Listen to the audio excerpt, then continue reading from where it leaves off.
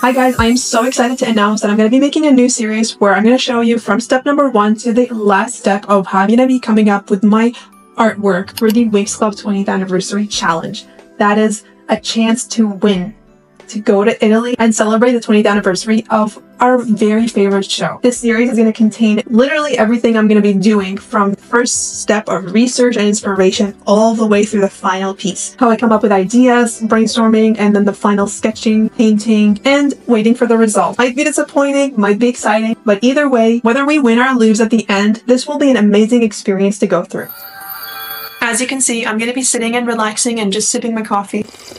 Of course, I'm just joking. I'm going to be doing some research. First, we're going to be doing the research using a device where we're going to look up online options, save some pictures, inspirations, things like that. I am not copying anybody. I'm not duplicating what's already been done. None of that. I'm simply getting inspiration, finding out the details of some outfits, information about the show. So we're going to go ahead and do that. And the second form of research, we're going to be looking at Winx Club items around the house that I have. So magazines, dolls, things like that, just to get some artwork in my mind. Alright, let's get started. So the first thing I'm going to do is I am going to go to Pinterest. As you can see, my feed is already filled up with like fairy type stuff, and you see Winx Club here and there as well. So I'm just going to go ahead and click on some things all around just to, you know, get a little taste, a little bit inspo.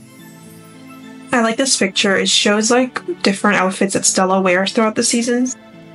So I need to think of what is the most nostalgic outfit, season, style, transformation, something like that. I feel like everybody's going to be doing their transformation outfit, so I want to do something a little bit unique. At least that's kind of like the mentality I'm going in with it. I'm thinking I could do something with the season 2 outfits, these ones, specifically that one. Or maybe like something with their shopping outfits. Oh, that season 1 outfit right here is also nice. It's extremely nostalgic to me, actually.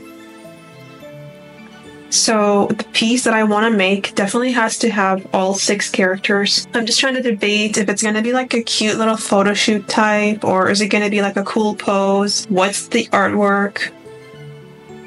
I really like the swimsuit styles too. I actually have not seen these 3 before. These ones are also a good idea. I love posts like this. It's so nice. The artwork, the vibes, everything is just so crazy. I wonder who the artist is. They're so cute. This is really nice too. This is like an art of what the new season looks like. The question is also, am I going to do a transformation as is, or am I going to do a spin-off? This Flora is beautiful. Love it. I have a t-shirt of her. Another thing that I can think of is doing a scene, like a picture of a scene, but changing the style, like making it more realistic or something like that. Well, this is nice. I love it. This is like Tekna's outfits throughout the seasons. I can see like this is season 1, season 2. Let's go back here. I really love the artwork. Oh my gosh, this one is adorable. I kind of like this. I like that they use a different style. I like when people do that. This is really nice. I actually really like that one. I would kill to draw like this. Ooh. This is really sick. I also like this idea of one character looking back at their older transformations, and I like that this is in order. I've actually thought of doing this before, I'm not gonna lie, I literally have sketches. I don't think I'm gonna do it for this competition, just because it is very time consuming, and my heart just can't handle doing one character. I have to do all of them.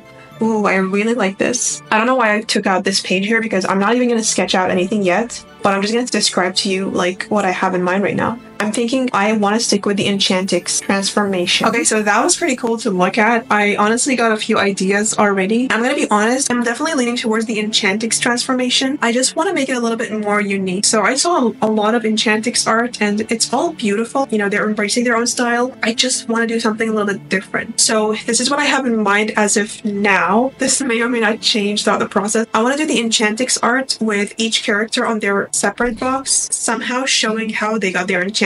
For example, Tekna got hers through saving the entire universe by closing the portal of the Omega Dimension. So like I'll have the Omega Dimension embedded somewhere like where the portal is. Yuza got hers by saving somebody from her hometown in the library of Althea. So I'll have something like that where there's fire in the background or whatever. Bloom, you know, from her whatever dragon island.